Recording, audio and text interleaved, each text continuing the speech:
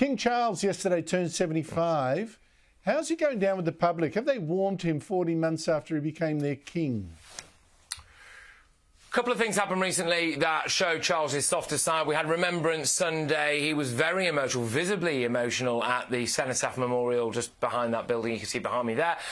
Also, he unveiled a statue to our late Queen, his mother, recently, and the tears were kind of coming down his face. He is actually showing that he is a lot more emotional than his mother, which people quite like, and I think that will excuse the odd little temper tantrum we might get out of our king. Of course, he is going down very, very well with the public. The kind of wide conception is that he's got off to a great start as King Charles. 75 yesterday, was sung Happy Birthday at a food waste processing plant. Nothing screams Happy Birthday King like having to attend a recycling centre on your birthday, does it, you know?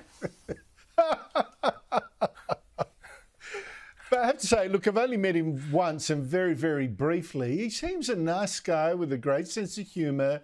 I don't like his global warming preaching, but I have to admit that while he said more than he should have as king, he has sort of kept a lid on it to a large extent. How would you rate all that?